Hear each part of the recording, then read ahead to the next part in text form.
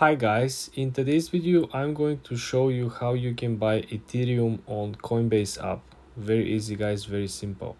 First thing you want to take a look over here is that on the Coinbase app you don't have to search for the actual tickers of the coins, okay? The main coins are always on top. Bitcoin, Ethereum, Solana, AVAX, okay? They're always on top, they're always right in front of you. So when you decide to pick up the coin that you want to buy, in our case we're looking at Ethereum, you want to click on the coin itself, Ethereum USD, okay guys, because you're buying Ethereum with US dollars. The first thing you want to take a look when you actually launch the buying landing page, you want to see over here that the trading interval should be accurate over here.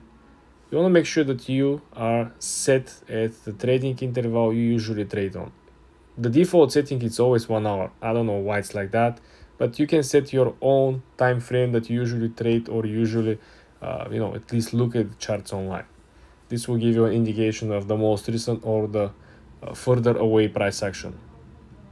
Then you want to go ahead and scroll to the bottom and decide we want to buy or you want to sell.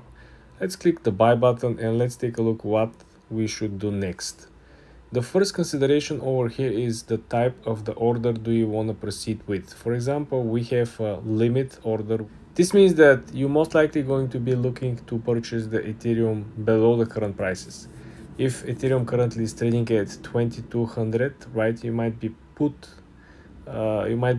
your buy order for 2150, 180, something like this. Not a financial advice. Then the second option will be the market order, which means that you don't want to wait. You expect a big price swing coming. So you think that it will not go lower, so you want to buy right now. The market order, you don't know exactly what will be the price in which your order will be executed until the order is already executed. Because every single millisecond, the prices, as you can see, is moving. So the moment you click buy, it will take a couple of seconds to get fulfilled, and then you're gonna see the actual confirmation, and then you're gonna see what is the price of your order. This is usually not recommended simply because you're not getting the best prices, but if this is not any of your concern, you might proceed with this as well. And the last option is the new function, which means that you set a price, you set an amount of your money, your portfolio cash that you want to allocate, and when this price hits, right, even though the coin will continue to move up or down, you will be able to log in and simply buy at these prices that you put the stop. It's very interesting function. I haven't used it personally, but I think it might have some use case. Again guys, at the end of the day, you need to remember that trading cryptocurrency, it is always risky and it is always in consideration with particular fees. This is not the stock market where you can trade for free.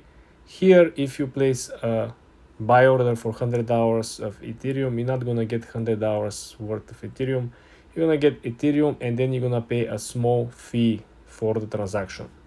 Please always be mindful and pay very close attention to the details before you buy or sell cryptocurrency. For more tips and tricks like this, guys, subscribe and come back for more.